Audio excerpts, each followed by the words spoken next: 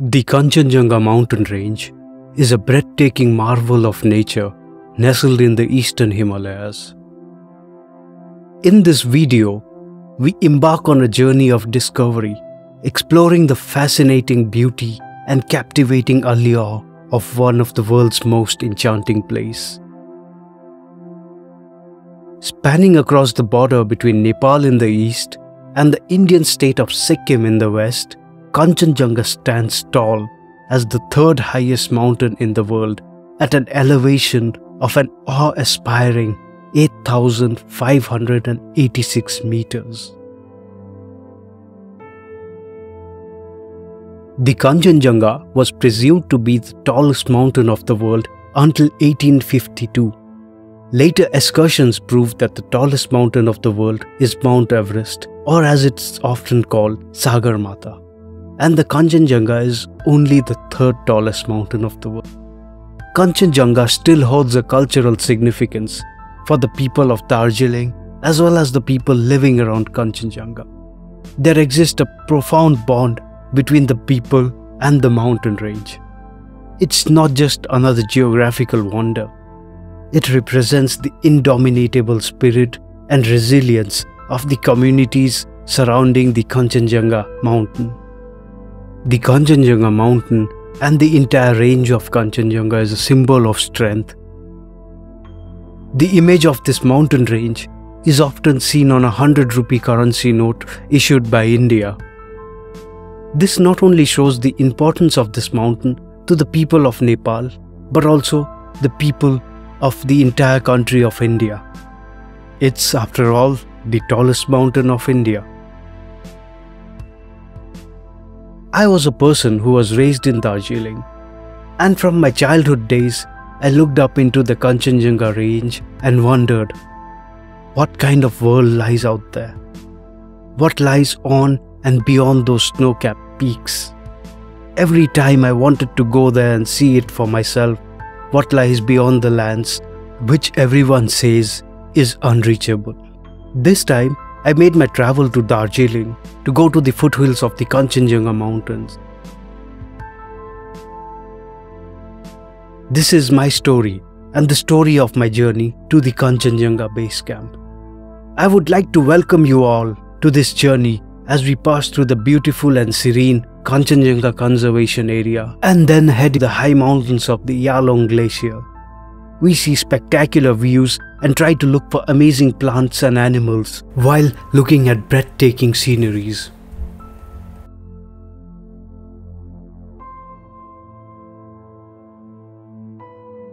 There are 4 climbing routes to reach the summit of Kanchenjunga, 3 of which are in Nepal and the 4th one is Sikkim. Accompanied with each climbing route is a trek to its base camp.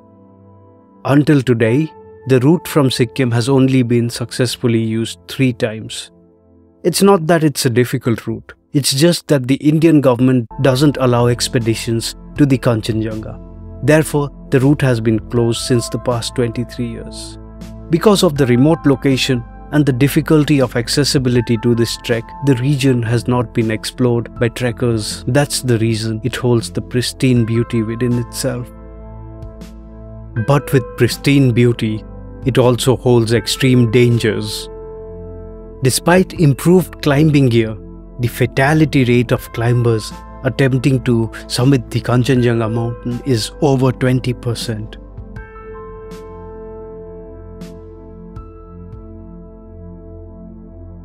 I started my journey in Darjeeling and I had to drive all the way to Mirik through beautiful tea gardens of Darjeeling to reach the border town of Pashupatinagar.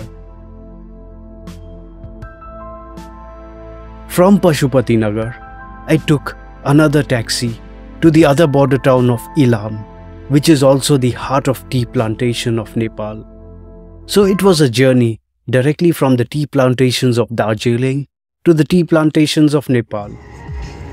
Listening to local songs made this arduous and long journey more pleasant and entertaining.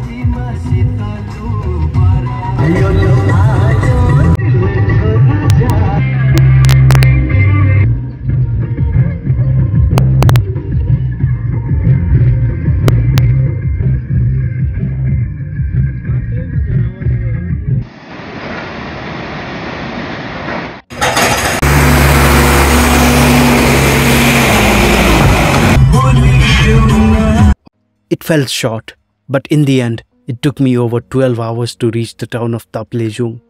After almost 12 hours on different kinds of roads, winding through the mountains and valleys, I reached Taplejung. Taplejung is the headquarters of the Kanchenjunga region. I initially imagined Taplejung to be a very tiny town, but the town seemed full of hustle and bustle. Later I realized that the hustle and bustle was not just from tourists who were trying to go to the Kanchanjunga Base Camp, but from the tourists who were on a religious pilgrimage. Most people come to this place to a very well-known shrine known as Patibhara Temple. There are hardly a few people who actually go up the Kanchenjunga Base Camp trail. It is not only advisable, but it's also very smart to do this trail with more people with you. This trail is not particularly good for solo hikers or free independent trekkers. This trail is dangerous and wild. This trail is full of excitement. Hence, the Nepal government does not allow permits very easily into this region. You need to have a guide with you, and also it's better if you're traveling in a group. I couldn't manage to get a group, but I surely had a friend who was happy to guide me along this trail along with one more of his client who was from Malaysia. There are 4 trekking routes to reach Kanchenjunga. We were planning to visit the north and the south base camp. Starting from Taplejung, we would take a taxi on the dirt road all the way up to Sekatum. From Sekatum, we would start walking uphill along the valley where the Gunsa and the Tamu river flows. We had 2 options in front of us, either visit the south base camp first and then go north, or visit the north base camp first. There was a way from Sekatum which goes to the south base camp first through Torongten, or we could go up to the north base camp and cross the Selele Pass and reach Ramche and Cheram. We decided to go to the north base camp first. Crossing the village of Amjilosa, Gyabla and Fale, we would reach Gunsa. At Gunsa, we would rest after 3 days of strenuous trekking. After a rest day at Gunsa, we would go further uphill to Khambachen and Lonak and finally reach the north base camp.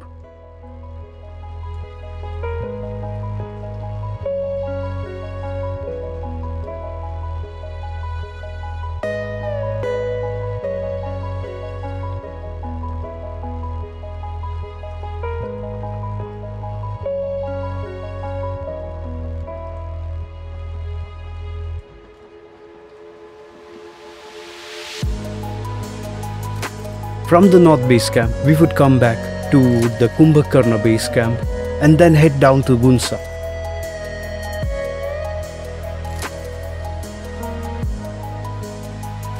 From Gunsa, we would cross the Selele Pass to reach the village of Sherem.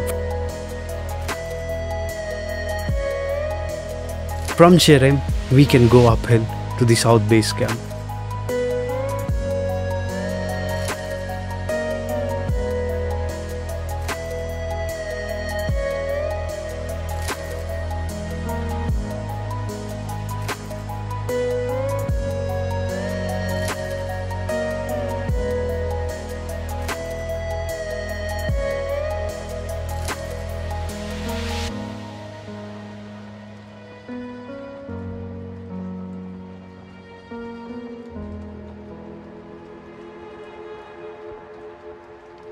I was greeted by a little friend who wanted me to piggyback him on my backpack. I sadly had to tell him that it's too dangerous for a little fellow like him to go up the mountains. We started our journey with 7 people on the dirt road. As the taxi slowly moved down the winding roads across very sharp turns and curves, we were presented with some very picturesque scenery of the mountain that lay ahead. Slowly and steadily, the load on the vehicle started increasing as more people started getting into the vehicle. The conditions of the road and the load on the vehicle made me worried. The vehicle was clearly overloaded, but I was assured that the skill of the local drivers are far better than drivers on the cities because they drive through these bumpy roads every day. we were heading into the land of flowers, plants, and beautiful scenery. People were often amazed at seeing my GoPro camera, which I often stuck out of the car to see how loaded the car was. They had a fun time. Camera, hello, hello. Camera, ayo, camera. Camera, ayo,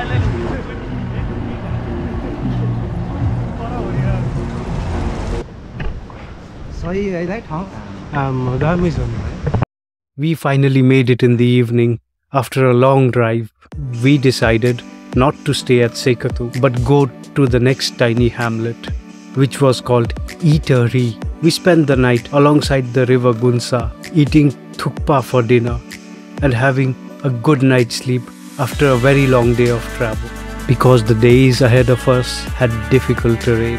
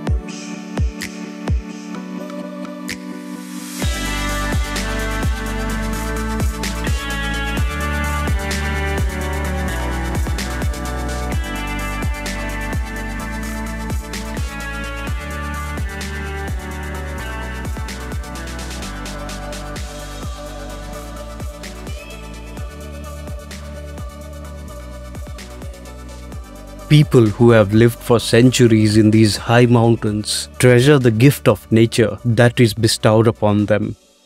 They often say that the mountains are their protectors and the rivers nurture their spirits. The interdependence between human beings and the natural world can be seen here in its raw, natural form. It's difficult to get here, but to see such harmony between nature and mankind, we need to get to such a secluded place nestled in the high Himalayas. भाइ कस्तो भइराछ रामी यस्तो जग्गा चाहिँ लाइफमा कहिले भेटेको छैन गाह्रो भइराछ कि गाह्रो छ है तर यस्तो चीज हेर्नुको लागि चाहिँ गाह्रोमा पार्नु पर्यो आफुलाई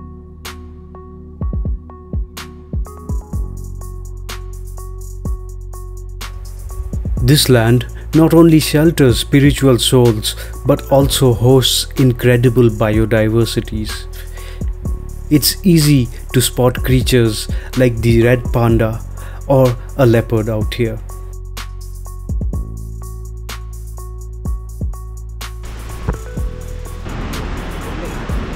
यहाँ त के हैन के जहाँ सुके त्यहाँ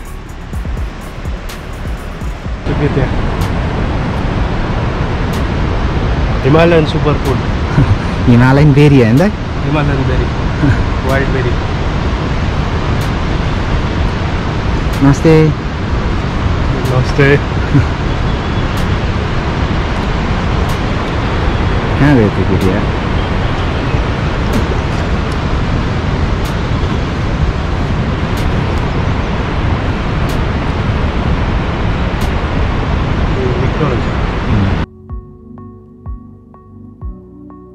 In the embrace of these ancient mountains and flowing rivers, many find inspiration to cherish, protect, and heal their troubled souls.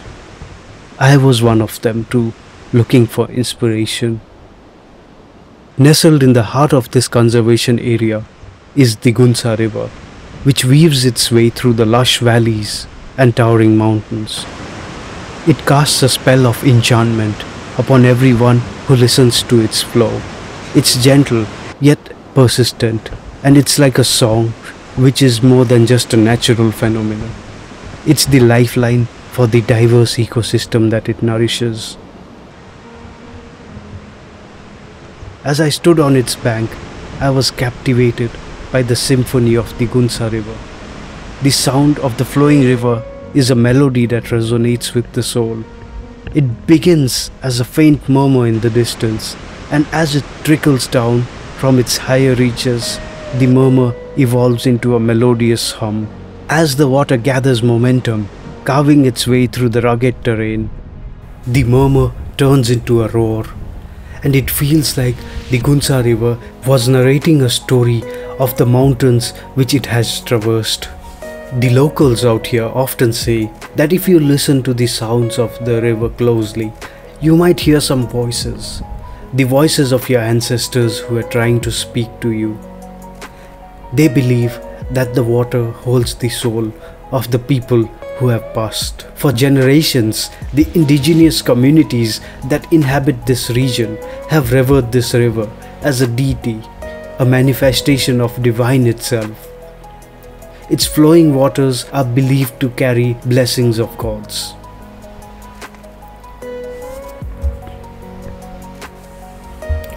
Standing by the river bank, I almost felt the presence of this ancient wisdom.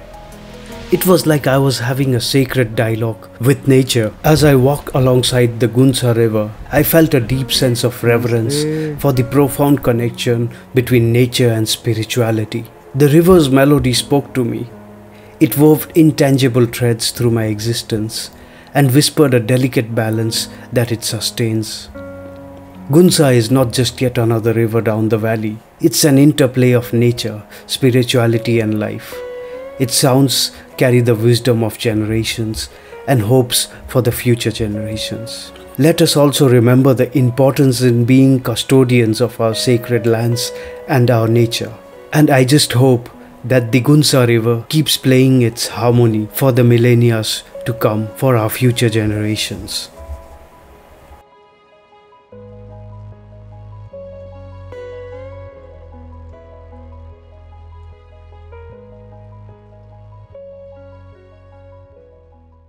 Among this haven of biodiversity, Buddhist monasteries stand as a beacon of spiritual solace. They hold the ancient wisdom that binds all life together, preaching compassion and reverence for every living being. Time seems to be suspended here, and the rhythm of life flows in harmony of the elements of nature here.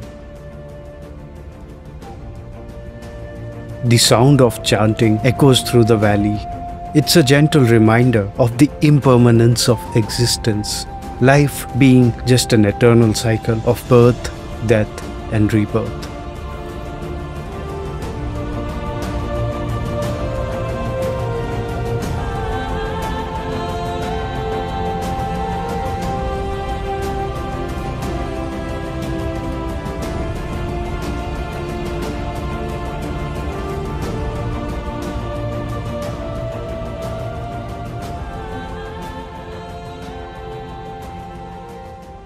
Trekking from Seka to Gyabla, Phale and then to Gunsa offered us a diverse and captivating journey through the Himalayas.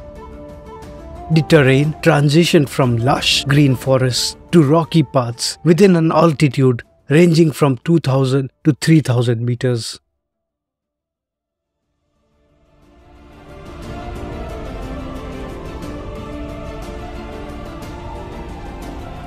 It took us 2 days to reach Gunsa. As we ascended, we witnessed breathtaking views of snow-capped peaks, meandering rivers, and alpine meadows. The region was adorned with rhododendron forest and vibrant wildlife. Sadly, we couldn't see any wildlife, but domestic animals were everywhere.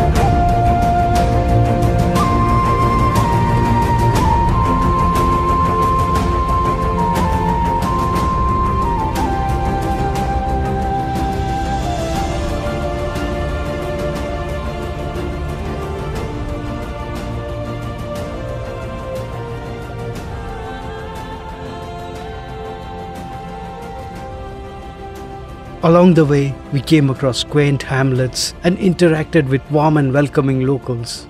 We got an insight into their culture and their way of life.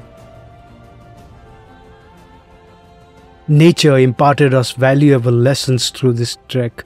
The ever-changing landscapes teach us resilience, adaptability, and the importance of preserving the fragile ecosystem. It only increases your appreciation for the beauty of nature. The trek was not just only a physical journey for me, it was beyond that. It was a spiritual journey.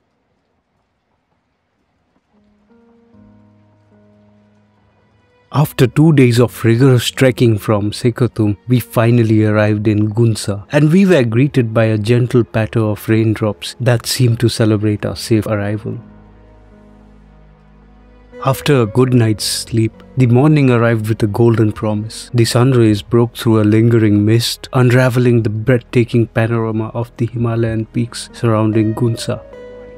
I had a hearty breakfast of sampa porridge, which is a Himalayan superfood that infuses new energy.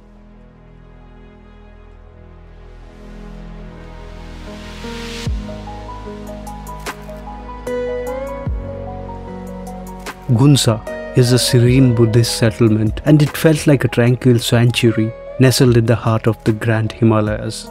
The village has a rich history, and it served as an acclimatization point for people who are embarking the journey onto the high altitudes.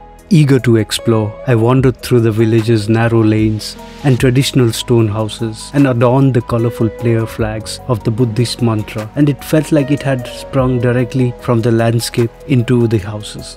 The people of Gunsa were warm and welcoming, and their hospitality mirroring the beauty of their surroundings.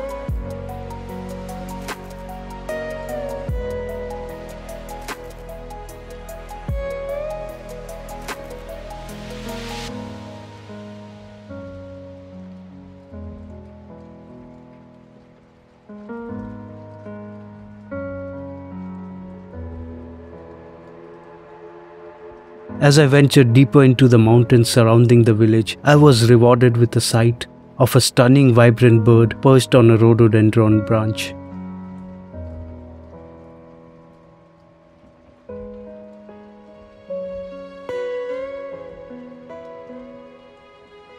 Far away in the mountain, I also spotted a stupa made entirely of ice, like a diamond that was far in the reaches of the Himalayas. My curiosity led me into a school, which was a modest building but filled with eager children who called it their home. They lived there with the minimum necessities but displayed the indomitable spirit that has always inspired me.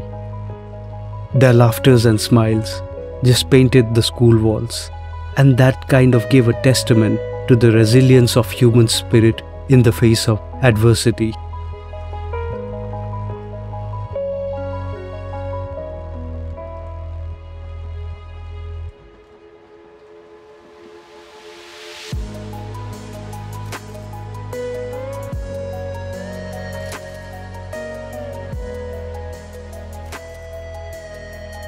I crossed paths with a friendly pup named Gasho.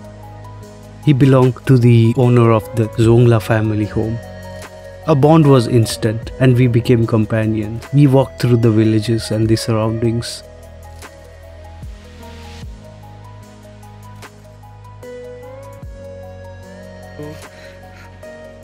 यो मेरो घर हो मलाई भेट्नु आउनुस् यहाँनिर म यहाँ तपाईले पर्खेको हुन्छु मेरो खाना आयो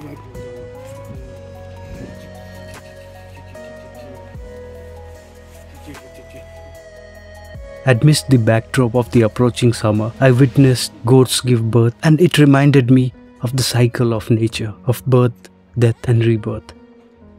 As the day unfolded, I discovered that my friend and guide was not only skilled in navigation through treacherous trails, but also he possessed a beautiful singing voice.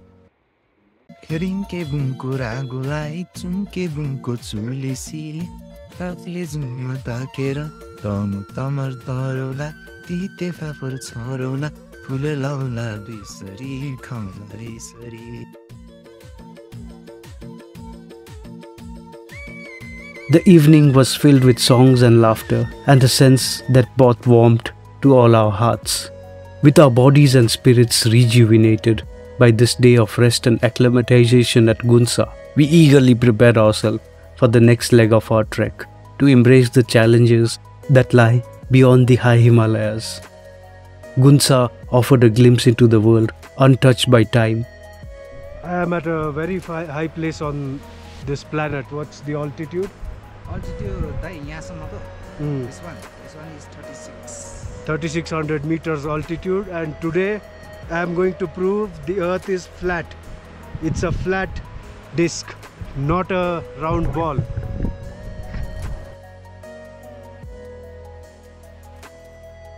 Next time we'll prove earth is the shape of samosa. Hey look, I'm so horny.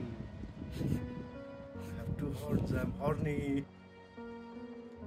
Our day began with a breathtaking sight, a crystal clear morning sky devoid of any clouds. The air was astonishingly cold though, but the first rays of sun brought comfort as it touched our skin. It was a perfect day to start a day filled with adventure as we set out on the trek from Gunsa to Khambache.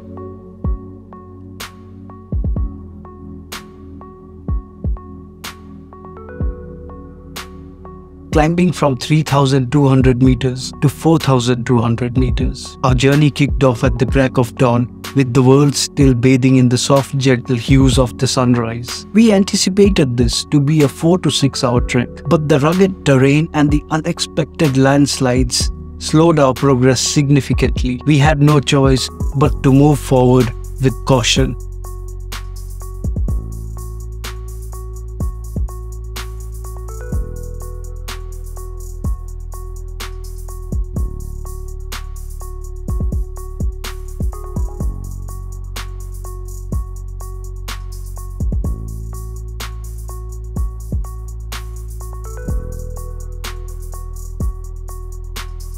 As we ventured forward, the magical Himalayan landscape began to reveal its wonders. The first delightful surprise came in the form of primula plants. These delicate wildflowers had burst into bloom, creating a mesmerizing landscape dotted with vivid yellow splashes. It was as though nature herself had taken up a paintbrush and created this stunning masterpiece against the backdrop of towering peaks.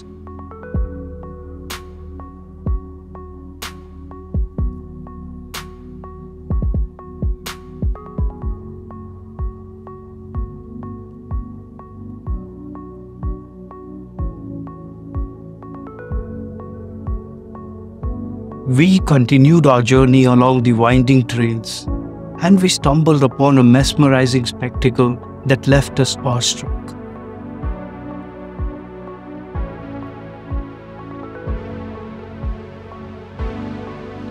The sun had just begun its ascent, casting its golden rays upon the night's lingering frost. The frost had blanketed the grassy terrain. The delicate frost crystals glistened and sparkled like 1,000 diamonds in the morning. It was a sight to behold. As the sun's warmth kissed the frost, it embarked on a dance of transformation. The frost melted and evaporated at the same time. The mountains granted us with an ethereal experience, which felt like though the mountains were breathing fire in the morning. Sometimes we find ourselves in the right place at the right time, witnessing the magic of nature.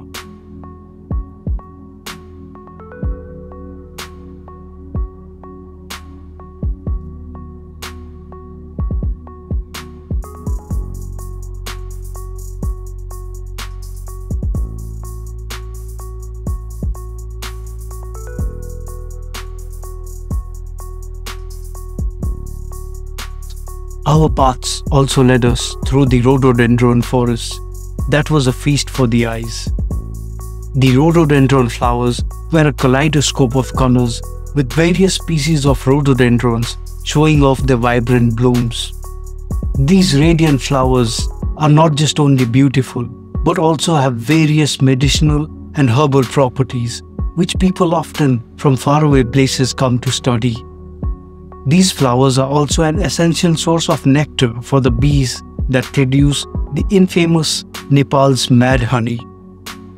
This unique honey is famous for its psychoactive properties, which causes mild hallucinations and sense of euphoria when consumed in moderation. People often from various parts of the world visit Nepal to get a taste of this mad honey.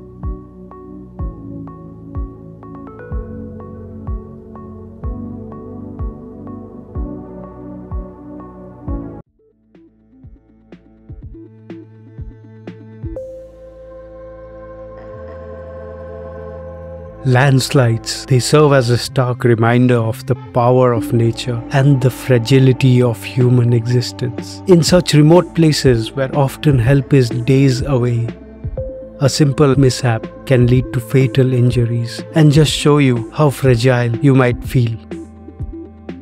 Crossing landslides require utmost caution. The terrain we were crossing was very unstable, and the rocks beneath my feet often shifted unpredictably. The dangers of rocks rolling from the top was always there too. Each step I took had to be measured and deliberated. I kept a close eye on the weather as well, as the warm sun, rain, or even a strong gust of wind could trigger more landslides, making this situation even riskier. My trekking partners and I moved slowly and communicated constantly to ensure everyone's safe passage through this very difficult landscape.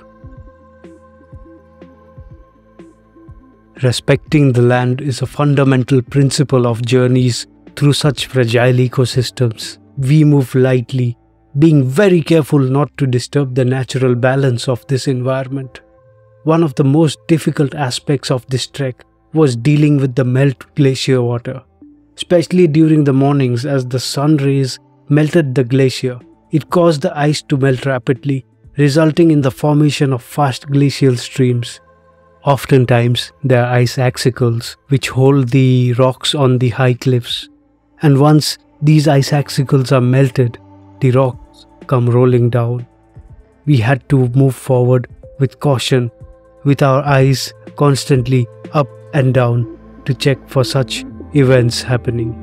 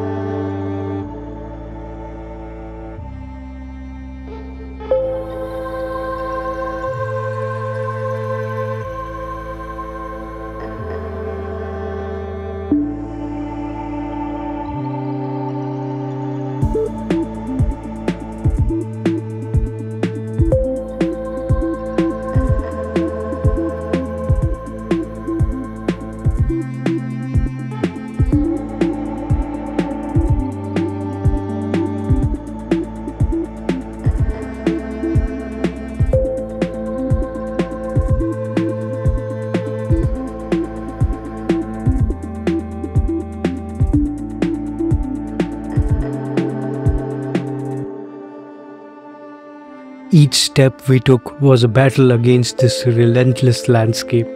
It was a moment when fear threatened to overwhelm me, but I focused on my training and my guide and the experience of our guide. We moved slowly and steadily, never underestimating the power of nature, and I slowly felt that the fear was replaced by a sense of accomplishment as we reached closer to Khambacheng.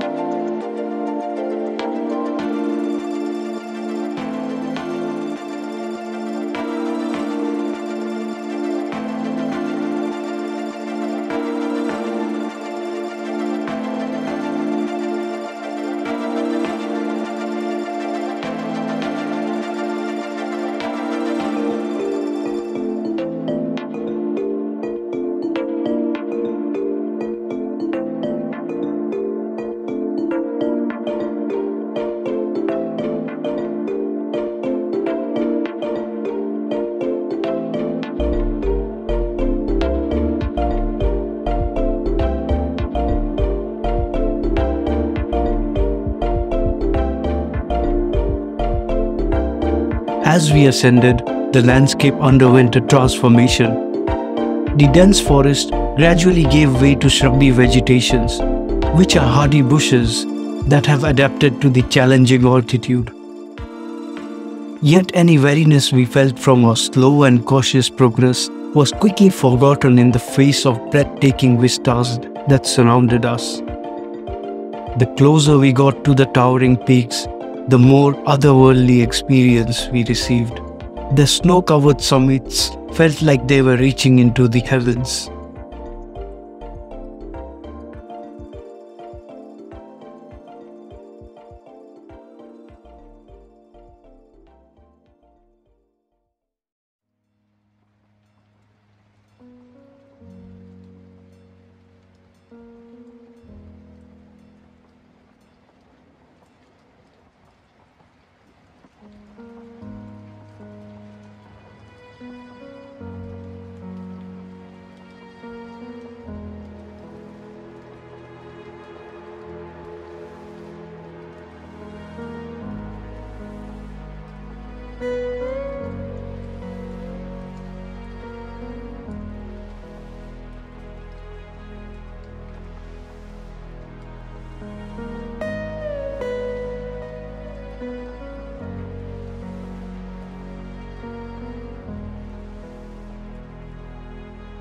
Our original plan was to visit the Kanchanjunga Base Camp. However, the treacherous terrain, marked by multiple landslides, compelled us to rethink our decision. Safety became our top priority, prompting us to stick to the trail leading to Khambache, while the path to Kumbhakarna veered in a different direction. The mountains had shown us their majestic allure and their formidable power in equal measures.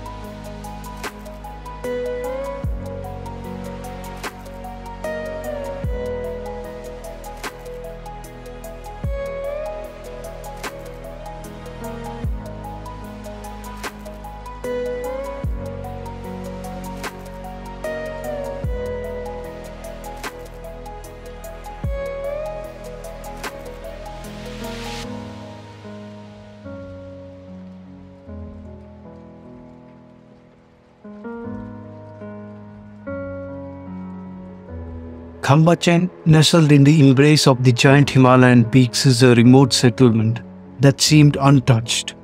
The name Khambache is said to be derived from the local Tibetan dialect. Khan means white and Bachen signifies settlements. Hence the name Khambache, which means the white settlement, which is also a testimony to the white peaks surrounding this settlement. The locals of this settlement are known to be very warm and hospitable and often tell stories.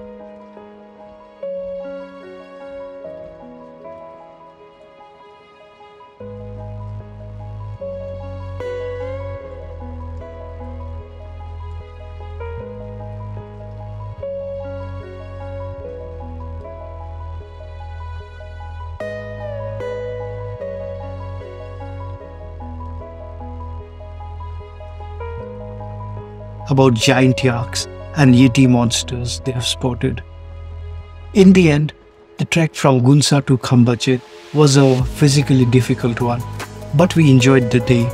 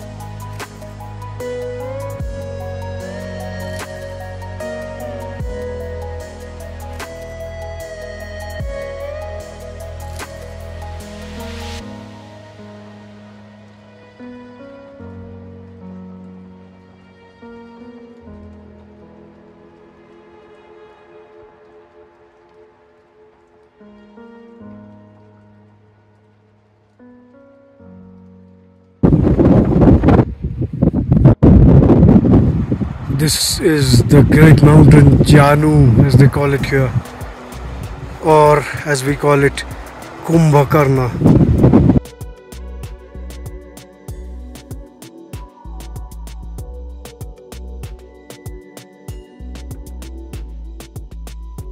The journey for today began in the quiet pre-dawn hours as the first lights painted the eastern sky.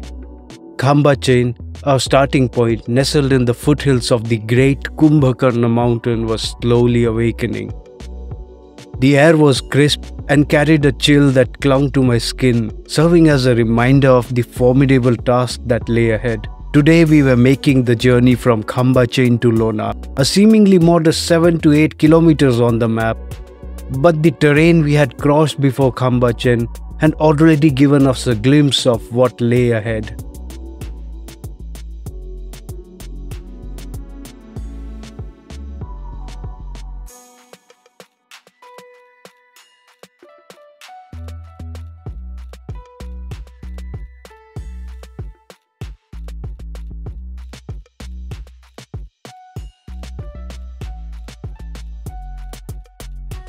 Before setting out, I fortified myself with a hearty breakfast of eggs and potatoes.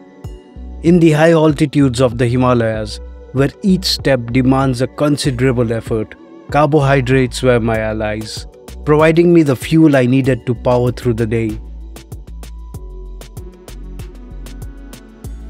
The promise of adventure was palpable in the air as I gazed towards the towering giants that loomed above, their snow-capped peaks catching the first rays of the morning sun.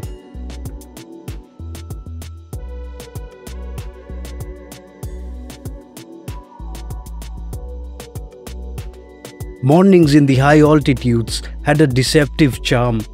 The sun kissed the landscape with warmth, but biting winds that would descend from the heights towards the noon was a constant reminder of the unforgiving nature of these mountains. Trekking in these high winds oftentimes puts dust in your eyes and makes it very difficult to breathe. It was a paradox to start. Should I start at sunrise and witness the breathtaking view of the mountains and vistas and endure the bone-chilling cold that accompanied it? Or should I start later and trek through the winds, which would again be very discomforting? I chose trekking early. As the sun's first rays kissed those colossal peaks, I felt a simultaneous sense of awe. The Himalayas aren't just mountains. They are titans that seem to reach up to the very heavens.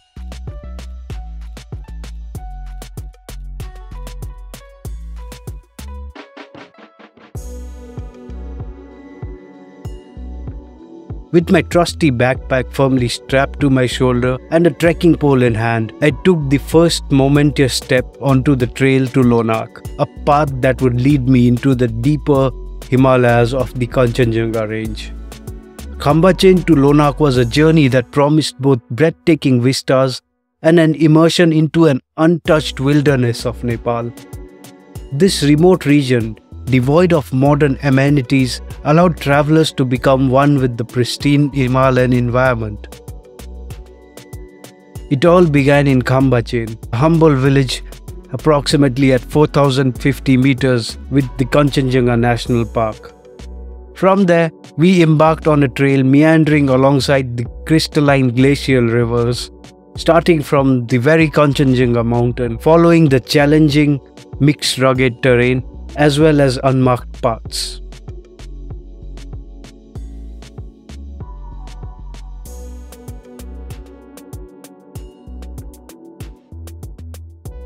As I ascended higher into the mountains, the trail grew steeper, rockier, and more relentless. Each step felt like a battle against gravity, and the thin air intensified the struggle. Breathing became a conscious effort, and the relentless altitude began to take a toll. My heart started hammering in my chest, and my lungs clamored for oxygen. It was a brutal uphill climb, pushing me to the brink of exhaustion. Yet, amid the physical strain, the beauty surrounding me was captivating. The towering peaks pierced into the sky and the snowy crowns glittered in the light.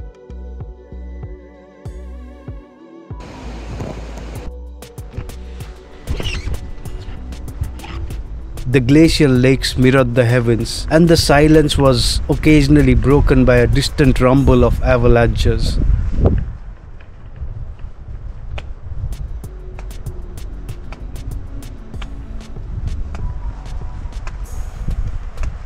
It was as if we had entered a realm untouched by time.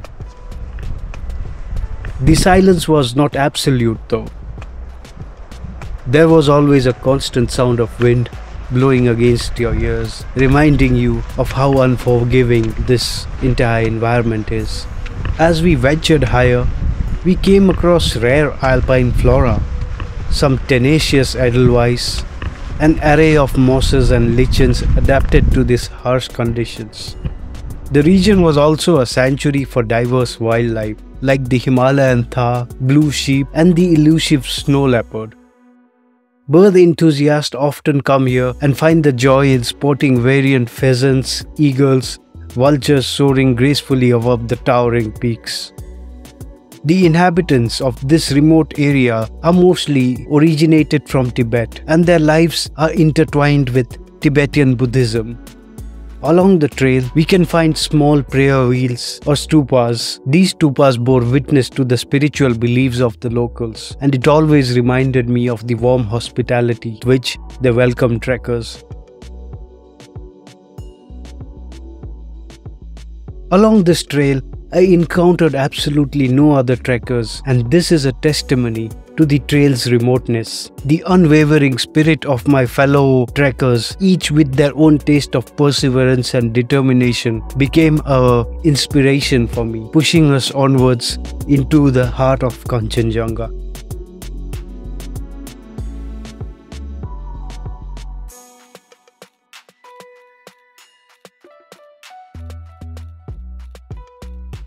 As I pushed through the final demanding steps of my journey, my anticipation grew, and I knew that what awaited me would be extraordinary. At last, I reached Lonak, a remote wilderness, and a breathtaking spectacle unfolded before my eyes. Lonak was the last village in the Himalayas, and it felt like the final frontier. The air had turned thinner and dustier. This was partly because the wind blew over the dried lake bed of the Lonak Lake. The lake had dried up not because of global warming, but due to glacial movements and earthquakes which had cracked open crevices and let the water flow freely downstream into the glacial river starting from the Kanchenjunga mountain.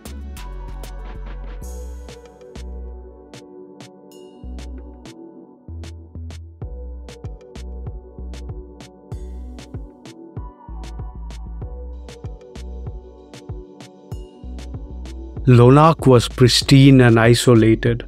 It was nestled among towering peaks that stretched towards the sky. The surrounding mountains stood as majestic sentinels, their formidable heights embracing this hidden sanctuary. The golden hues of the sun kissed the peaks, and the abundant wildlife around was a sight to behold.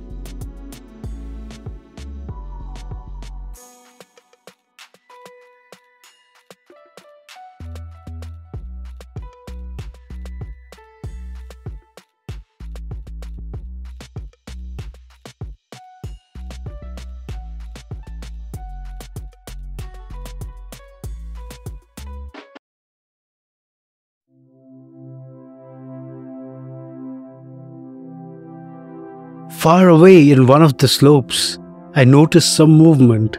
It was a herd of blue sheep. The sheep were very well camouflaged.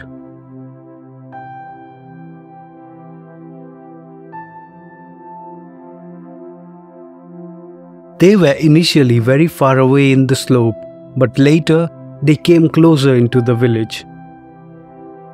Blue sheep are scientifically known as Pseudocis nayor, and they are a species of wild sheep native to the mountainous regions of Central Asia and particularly to the Himalayas.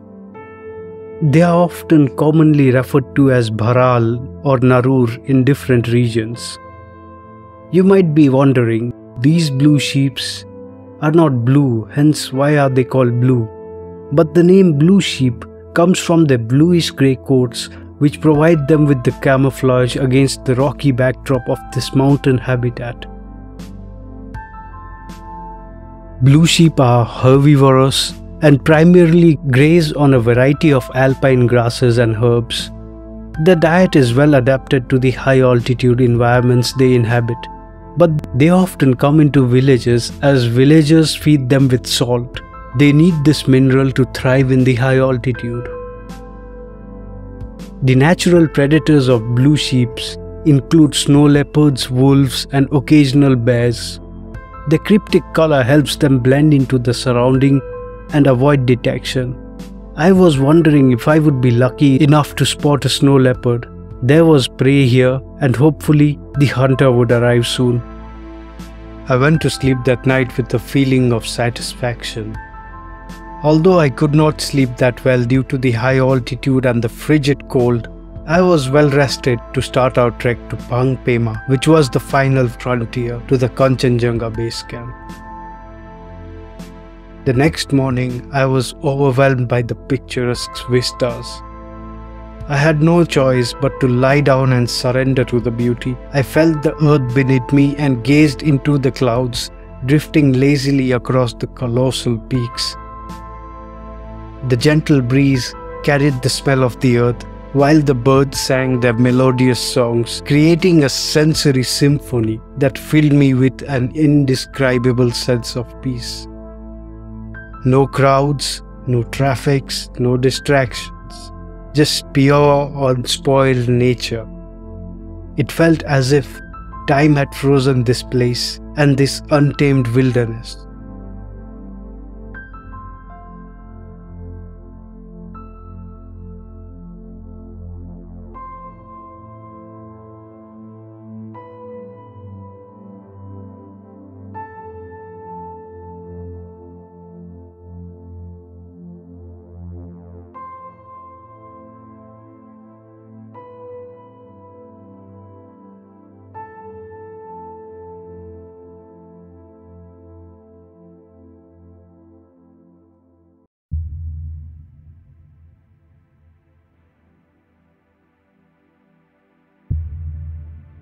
Far away in the distance, I spotted a sculpture that initially looked like a man-made statue.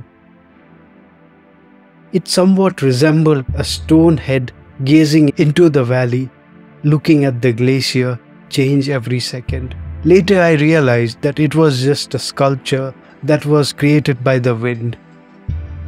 It was another marvel of nature, reminding me of the profound beauty that exists in our world and is often overshadowed by the hustle and bustle of daily life, and hence we often overlook the beauty around us. It's often important to take time off from our daily life and come into these wild places just to feel alive again.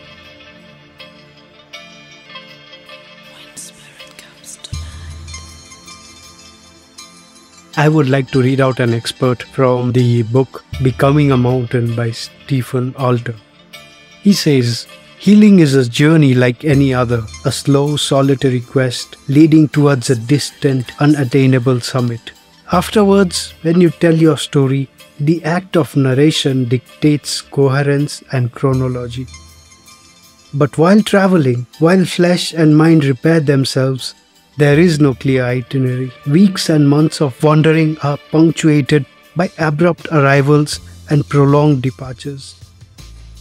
Your body is a map with routes sketched on its veins and arteries, with mountains and valleys of muscle and bone. Walking these trails, you grow stronger. Your pain diminishes, returns, and then eases once again. Yet even before you arrive at the expected point of culmination, when you are finally well again, or when you find yourself at the top of the mountain, the story is just the beginning."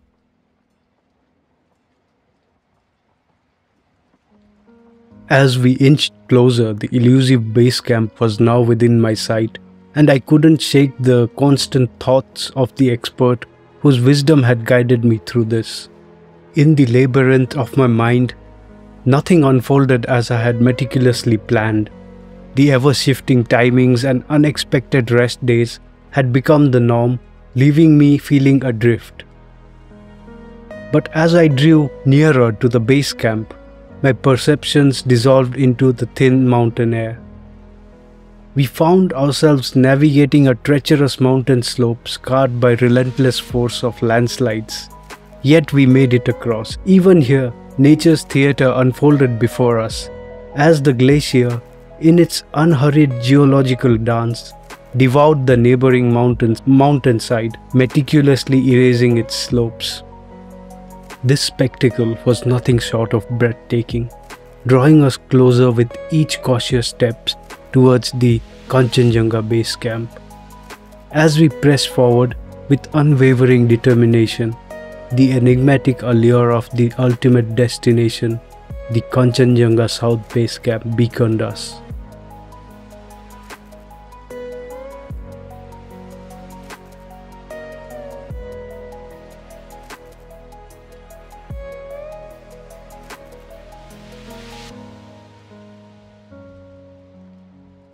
The base camp, which I had always envisioned as a bustling hub of activity, was a stark contrast to my imagination.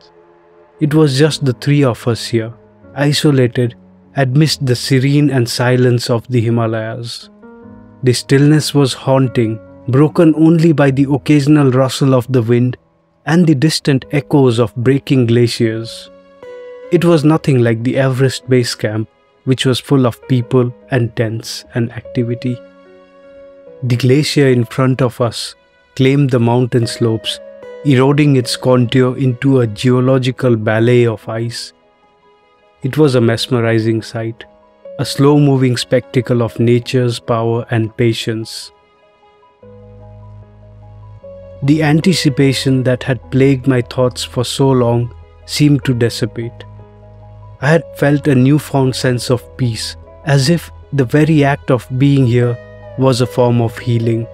My expectations of finding a bustling community of climbers and colorful tents had been replaced by the solitude of this place.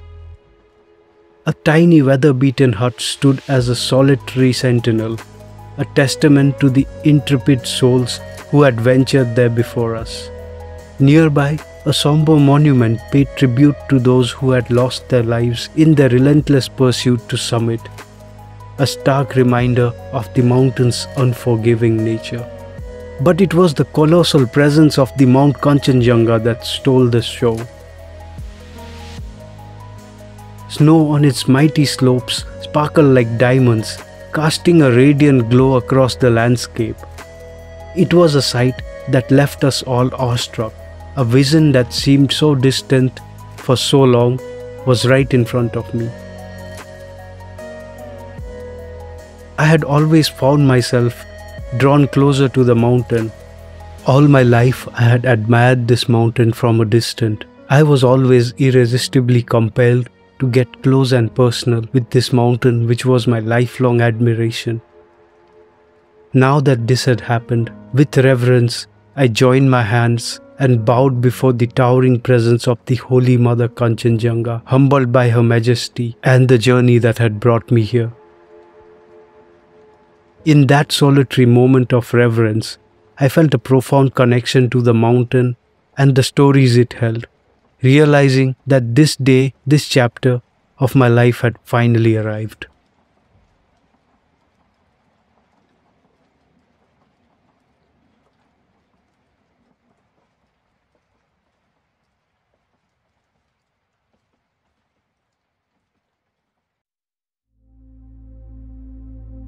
I felt a profound sense of accomplishment. The journey to this remote corner of the world had been an inspiration for me, and the sight before me had made every step worth it.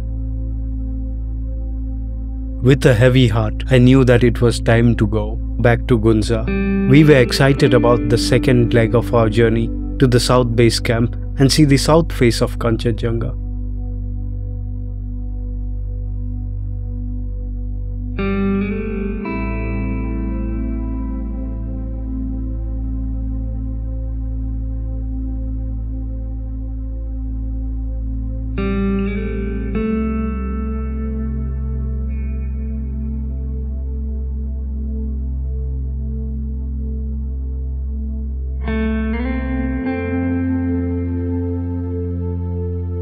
I passed by yak herders and saw their herds lazily grazing through the lush grass. We exchanged warm smiles with the locals I had come across as I bid adieu to them and this pristine wilderness.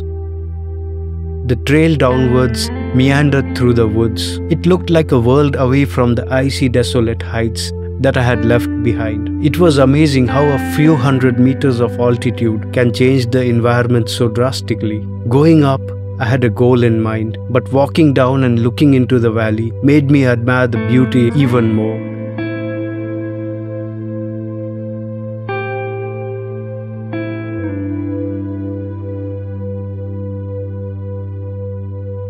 With every step, I felt the weight of the past day's adventures go away from my shoulders. I still felt exhausted and tired though, but the physical and mental challenges I had faced seemed like a distant memory now, replaced by a sense of tranquility and contentment.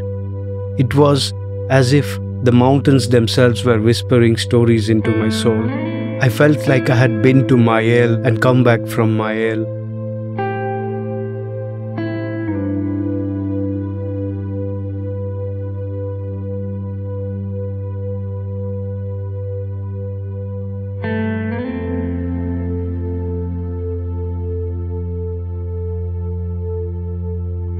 The Lepcha people, who are indigenous to the areas around the Kanchenjunga mountain, have rich oral traditions and they tell stories which have been passed on through the generation. And Mayel is a central character in the myth and stories. Mayel is often depicted as a celestial being or a deity associated with the nature and forests and mountains. The Lepcha people revere Mayel as a protector and a guardian of a natural world. Mayel, the deity, lives in a mystical valley near the Kanchenjunga mountain. This valley is called Mayel Lang. Lepchas believe in a terrestrial paradise similar to the Tibetan idea of Beyoul.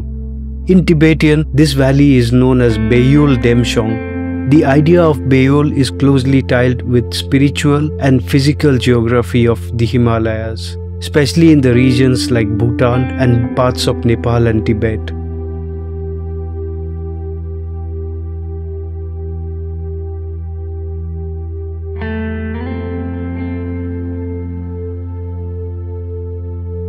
The Lepchas call their promised land Mayel Lang. Ma means hidden and Yel means eternal and Lang means land. This is where the mother goddess Nuzong Nai stays, somewhere in the upper regions surrounding the Kanchenjunga. The migratory birds passing through Sikkim are said to be flying to Mayel Lang, where they build nests and lay their eggs. There is an interesting tale about Mayel. This story tells us about a fisherman who was traveling upriver into the mountains. He suddenly finds himself in this idyllic valley. Here, he meets an elderly couple who welcomed him into their home and offered him food and shelter. The fisherman was fed and happily slept outside without knowing the surprise he was about to get. The next morning, when he wakes up, the fisherman discovers two children playing outside. The elderly couple was nowhere to be found. When he asked the children, they started laughing and told him that they were the same elderly couple from the previous day. All the inhabitants of this valley pass through a lifetime every day. From infancy at daybreak and childhood until noon, they will continue aging until midnight. With each new day, the cycle begins again, and this way they never die. These stories are told and retold for generations. The tale of the Valley of Immortality is well known to both the original inhabitants of this area, the Lepcha people, and those of the Tibetan Buddhist cultural tradition as well. In Tibet, This valley is known as Bayul Temoshong. The idea of Bayul is closely tied to spirituality and physical geography. These hidden lands are considered to be sanctuaries where practitioners can engage in meditation, contemplation, and spiritual practices to attain higher states of realization. Bayuls are believed to have specific qualities, including being places of profound natural beauty, abundance of resources, and a sense of being protected from the worldly distractions and negativeness. The experience of being in Bayul is to facilitate spiritual growth, deepening one's practice, and bring one individual closer to enlightenment. Pilgrimages to Bayul are a common practice among Tibetan Buddhists seeking a deeper connection to their faith and more profound understanding of the spiritual journey.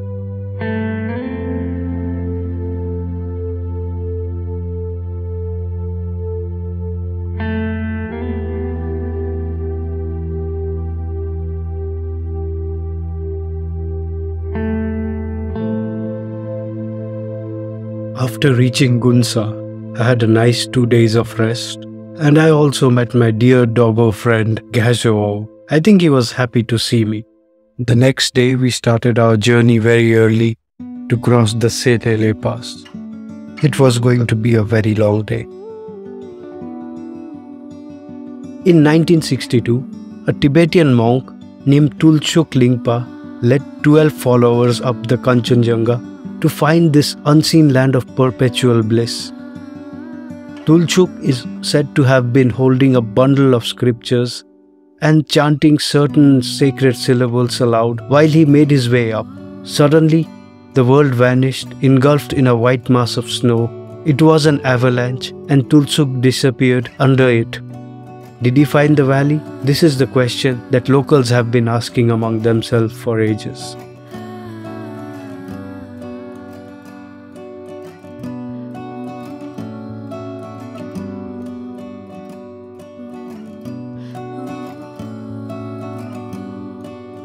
People often describe the mountains through adjectives like fearsome, ghastly, treacherous, demonic, and they often suggest a positive power and goodness of the majestic magnificence of the mountains. But sometimes it creates a negative connotation.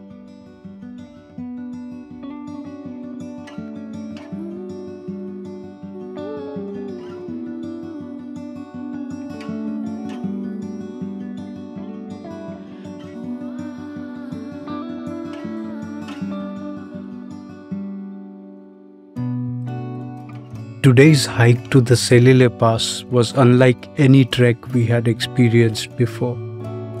Our usual trek had taken us through the familiar valleys, but this time our path led us to the towering heights of the mountain tops.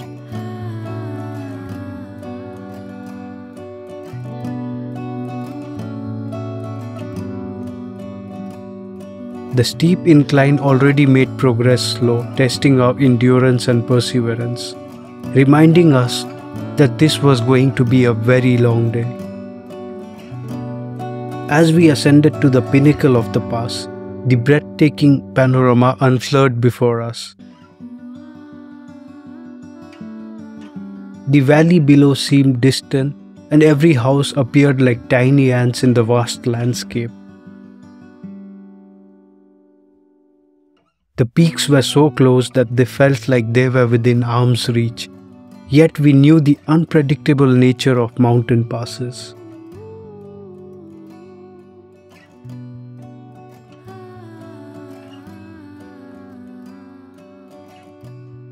The weather, though favorable today, had a notorious reputation for its sudden changes, turning from bright sun to fierce winds and blinding snows in mere moments.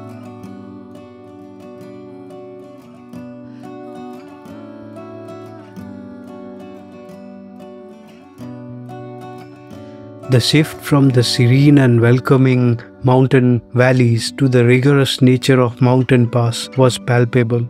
It was a reminder that the mountain held its own rules and could swiftly turn treacherous. The contrast from the mountain tops to the valleys was stark, and what lay ahead was unknown. We reached the Selele Pass at 10 a.m., anticipating a swift journey to the next hamlet. Little did we know that 3 passes awaited us: the Selele Pass, the Miringla Pass, and the Sinopchela Pass. The village of Selele greeted us with empty huts and silent ambience.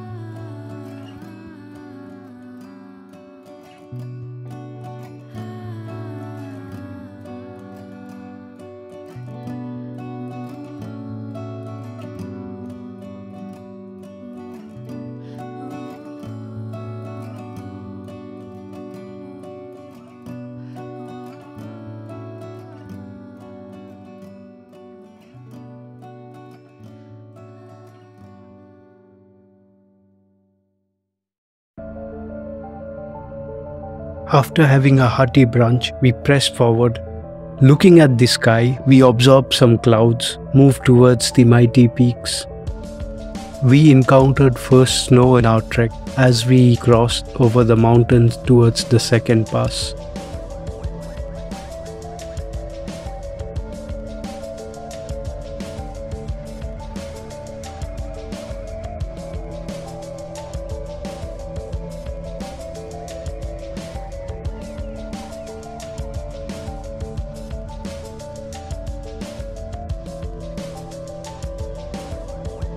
The snow was deep, but there were footprints to guide us, boosting our confidence.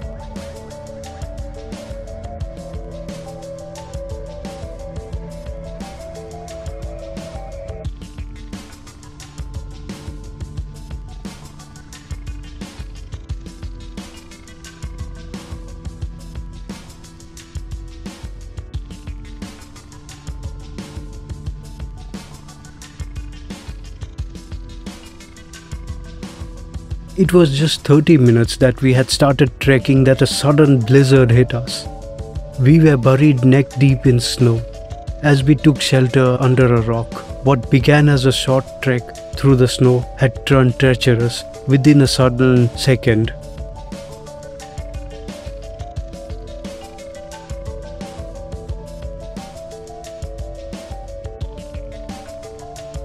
We tried to boil some snow and drink some warm water to keep us hydrated. We realized that the blizzard had wiped out all the footmarks that were guiding us. We were scared, cold, and lost. We tried to keep our feet warm to avoid frostbites. The thought of survival drove us off the threat of frostbite while seeking ways of getting help. But help was nowhere to come from in this remote, desolate land.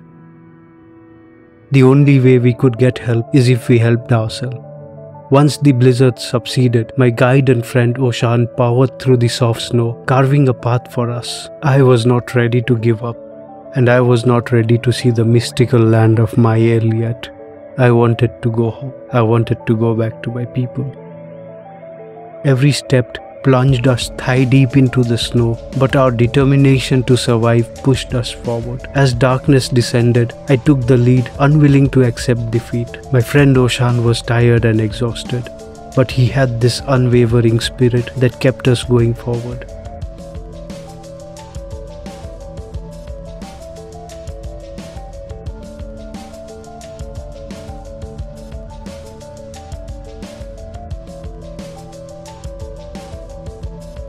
We pressed on, conquering the third pass, and we finally reached the village of Seram at 10:45 at night. It was a grueling trek of over 18 hours that day. Exhausted but grateful to have emerged unscathed from the ordeal, we sought refuge in the lodge. By the warmth of the fire, we recounted our harrowing journey, soothing our weary legs in warm water. I decided to forego the ascent to the South Base Camp, and everybody else decided to unanimously follow me, considering the unfavorable weather. The person at the lodge told us that this was one of the strongest snowfall he had seen in this area. It was lucky that we made it through. This was another testament to human resilience against unforgiving might of the mountain.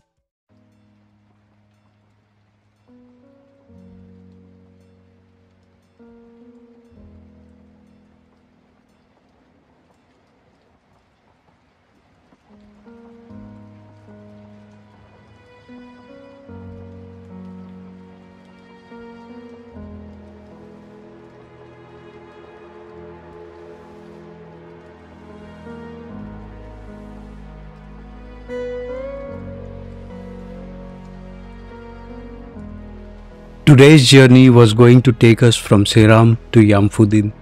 I immediately noticed that we were on the rainy side of the valley, as this area receives significantly more rain as compared to the other side. Flora and fauna around us was a testament to this. Mosses, lichens and a variety of plants and animals adorn this side of the valley unlike the other.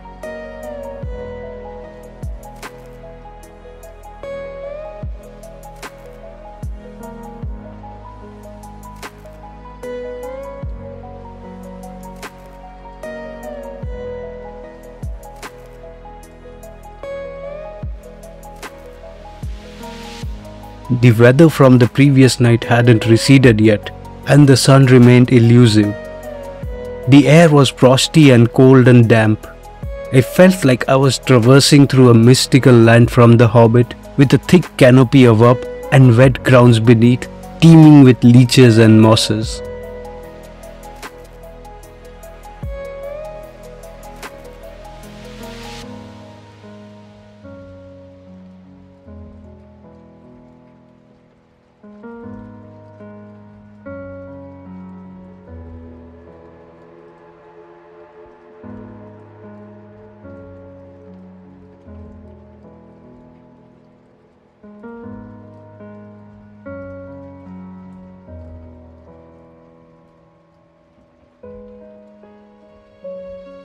I also encountered the occasional leech attempting to cling to my boots but failing to reach my skin and draw my blood. In this part of the trail, without proper gear, leeches could be extremely annoying.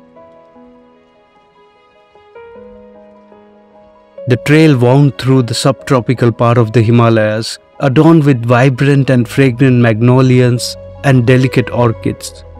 The captivating sounds of birds also added to the trail's enjoyment.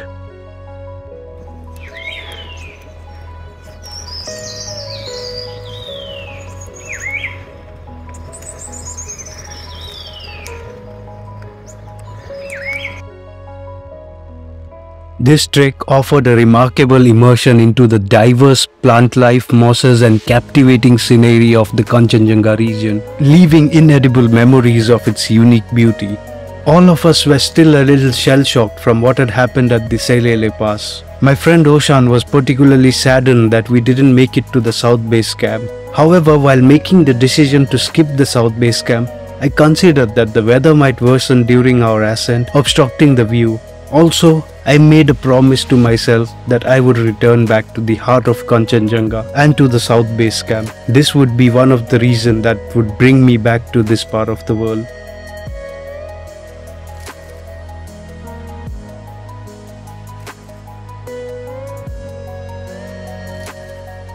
The trek from Seram to Yamfudin goes through the village of Trorongten, and this part of the trek was specially different as we walked through lush rainforest. Yet, I was eager to return home and enjoy some warm tea and spicy food and have a nice hot shower. I longed to re-enter civilization. It was so easy to forget all the comfort and amenities we took for granted in civilization. Electricity, warm water and hot food and tiny conveniences. But being in nature, I realized the meticulous nature of humans and how difficult it is to bring these things to our doorsteps. There was no Amazon delivery here, and there was no food delivery or Uber Eats here. Initially, we planned to celebrate the completion of the trek at Ilam village, but we forewent this idea and decided to head to our respective homes. Oshan did present us with 2 khadas in our honor. Khadas are Nepali ceremonial scarves, and they are an integral part of Nepali and Tibetan culture, and they are used in various religious, cultural and social occasions. It is common for hosts to present khadas to the guest as a gesture of honor and warm welcome. I was delighted to receive this token from him. This journey through the mountains had taught me a lot and changed me internally. It was a journey that not only tested my physical endurance, but also cultivated essential virtues like humility and delicacy, leaving an inedible mark in my soul. The essence of this extraordinary journey lies not just in conquering the mountain passes or reaching summits, But in the profound connection one forms with nature, the essence lies in the awe-inspiring landscapes that humble the human spirit and remind us of the places in the intricate tapestry of life. It lies in the delicate dance between determination and respect as we move forward with purpose while respecting the natural world that surrounds us. Furthermore, the essence lies in a soul-stirring encounters with locals who have called the Himalayas home. Their resilience, simplicity, and genuine warmth touches our hearts, prompting us to reflect the true meaning of life and happiness.